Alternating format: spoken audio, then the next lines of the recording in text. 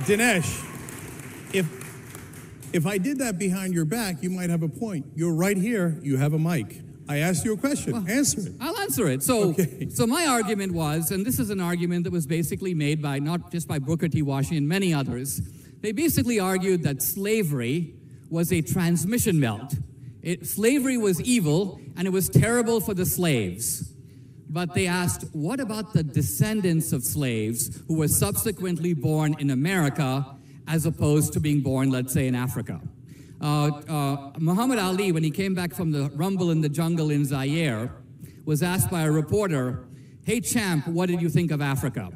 And he goes, thank God my granddaddy got on that boat. Now, this is Ali being very politically incorrect, but I think making a point that is worth considering.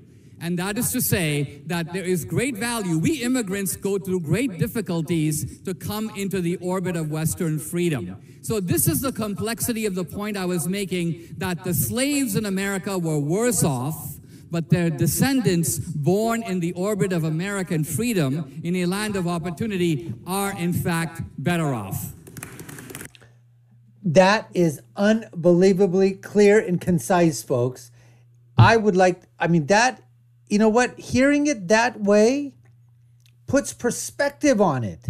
And that could apply to anybody that is escaping tyranny, brutality, famine, any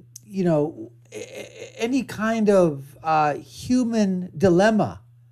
And they get a chance to start fresh, to start anew, whether it's the first generation or because the first generation made that first step to get out of that situation, to go to someplace, to get to someplace, to get away from that situation.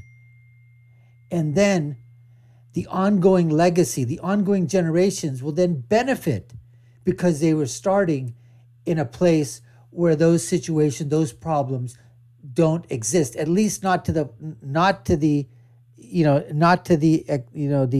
amount of problems that were there in the past. Brilliantly put. Brilliantly put. So there's another point I want to get to here, which is, Dinesh, you have a movie that you put out, I think, in 20... I'm glad you put that in context, by the way.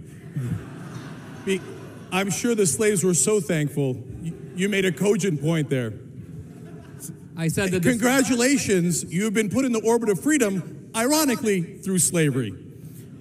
Hundreds of years of slavery. That is a curious orbit of freedom. Cenk. Don't worry, though. Your great-grandkids one day might be free after I whip you, I own you, I kill you, I separate your family, I rape your wife. After all that, your great-grandkids might be in the orbit of freedom. Why, thank you so much. And every single black person, every single immigrant that came over here or anywhere around the world that escaped whatever it was that they escaped from, or like I said, slavery, they were brought over here, talking about generation after generation after generation. That's why many people say, hey, don't call me African American.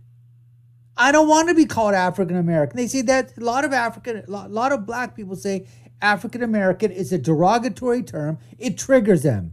And what do we hear from the left all the time? Oh, you know what? Don't trigger anybody. You know, it's their feelings. Well, a lot of black people here have a feeling, Cenk the Cenk, that they don't want to be called African American because they have no tie. They were never in Africa. They're Americans. They're black Americans. And if they descended from slaves, okay, so what? Big freaking deal. If you know that you had 7, 8 generations ago, okay, somebody in your family, you know, owned a slave. What is that? Your descendant, that sins of the past generations now flow forward to you? What kind of stupidity, idiocy, moronicity, retardedness is that, Cenk the Cenk?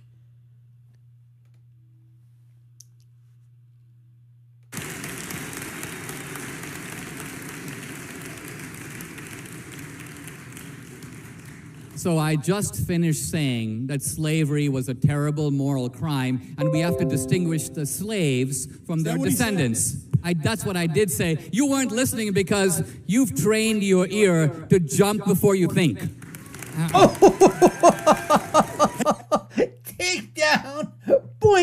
Dinesh again. I'm telling you what, folks. He is absolutely every single time Cenk bloviates, Dinesh puts it, he just hits it right spot on.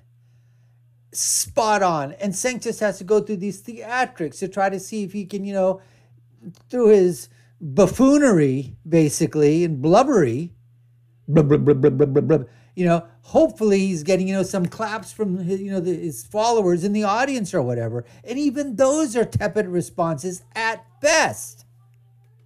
Hey, you guys want to do a poll of African Americans in this country and ask them if they should thank white people for slavery?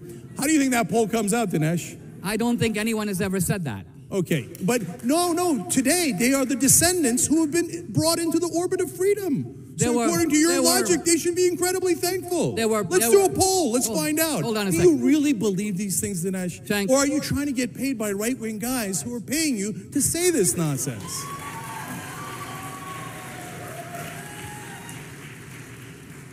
Shaikh, there are penniless Irish driven out by the potato famine who came starving to America. Their lives were actually, in many senses, worse. But their descendants, born here now in America, obviously enjoy freedoms that their ancestors didn't have. So I don't understand why you are... I don't know if you're being vile or being stupid, but it looks to me like it's some bizarre combination of the two. You refuse to try to understand what I'm saying. No, I think I got it. You got it? Yes. I think you got it. At least to the degree you can. Let me ask you about another book you wrote where you said that 9/11 was because of Planned Parenthood, Nancy Pelosi, and Brokeback Mountain. Really? Really? That's what I said. Yes. And that you can clarify. Go ahead, clarify. That's what you have a mic for. Sure. Go for it, big guy. Yeah. How about it, Hoss? So in my book, The Enemy at Home,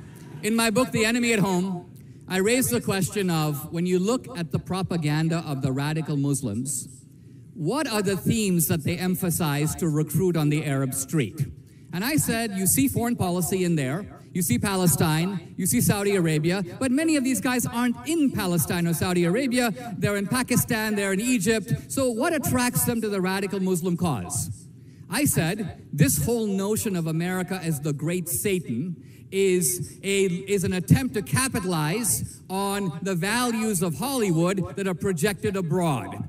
Now, here we have to realize we're not just talking about radical Muslims. Throughout Asia today, there's a slogan that's gathering currency. It's called modernization, yes, westernization, no.